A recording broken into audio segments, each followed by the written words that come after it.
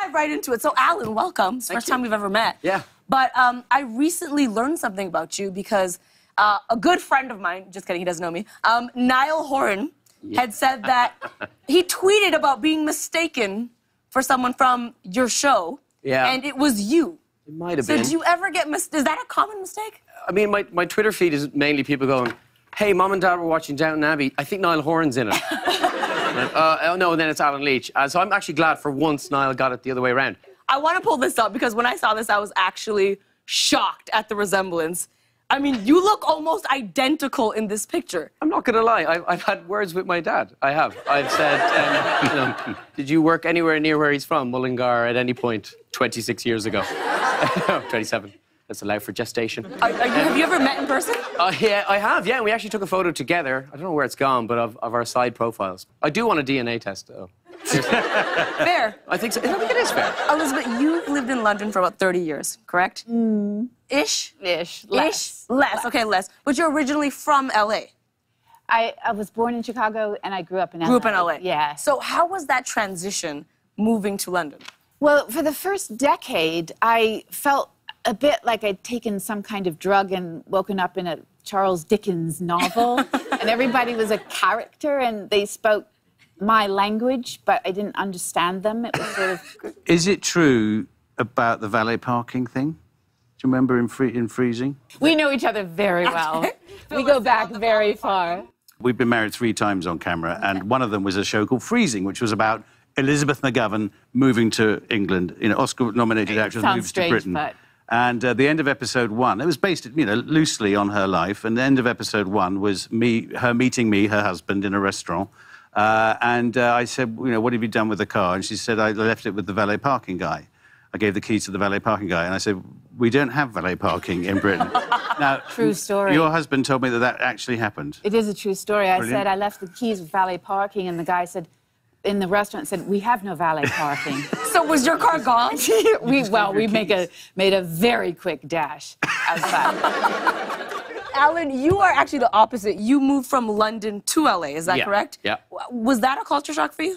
Yeah, I mean, it's interesting when in LA people say, well, let's go for a couple of drinks. They mean like just a couple of drinks. It's 1 or 2, and then they're like, hey, man, okay, great to see you, bye. Was that an American accent? No, I don't know what that was really. Yeah, and then I had an Irish friend over who's a musician called Hosier, you might know. And there's a pub. I don't want to get in trouble for leaving us in the bar and locking us in, as it's called a lock-in, you know. So everyone else left. We were sitting at the bar, talking away, and I rung my wife, my fiancée at the time, and said, listen, I'm just going to go for a couple of pints and I'll be home. So then at 4 a.m., she rang me, and she went, where the hell are you? And I said, I'm still in the pub. I'm still here. We're just talking. It's like, what? You and Hosier are just talking? I was like, yeah. And she said, what the have you left to talk about? So then I went home. I kind of want to learn the lingo, to be honest. I feel a little left out. So, I mean, there's so many different kinds of British accents.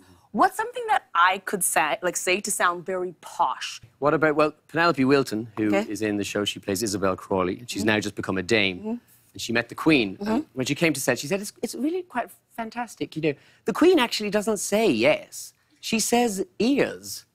Yes. So go on. Okay, so just say ears. Are you having a nice time? Ears. You nailed it. What would I sound like if I was working in the kitchen? Well, obviously, in our show, then you'd have to have a Yorkshire accent because Mrs. Patmore is from Yorkshire, our cook. Up north. Up north, so you'd sound a bit like that. And you'd say, put that bowl down, girl, or you'll get a clip round the ear hole. Say what to the who now? Put that bowl down, or you'll get a clip round the ear hole. Put that bowl down, or you get a clip around the ear, yo. Yo, was it yo? You saying yo? Ear hole. Ear hole. Ear hole. Ear hole. Drop the ear hole. ear hole. Drop the Ear hole. Ear hole. Ear hole. Ear hole. Yeah, that's good. Nailed it.